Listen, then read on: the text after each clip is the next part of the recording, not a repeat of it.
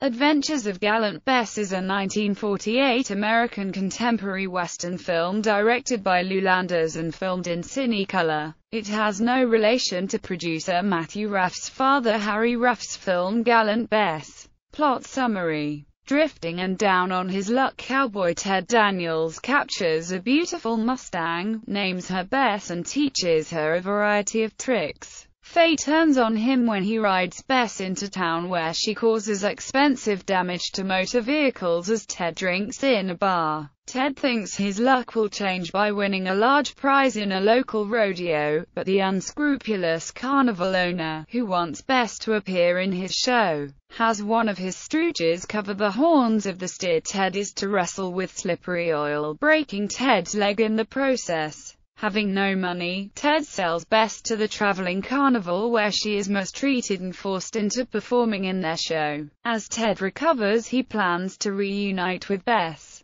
Cast: Cameron Mitchell as Ted Daniels, Audrey Long as Penny Gray, Fuzzy Knight as Woody, James Milliken as Bud Milleruck, John Harmon as Blake, Edward Gargan as Deputy Sheriff, Harry Cheshire as Edward Doc Gray, Cliff Clark as Sheriff, Evelyn Eaton as Billy.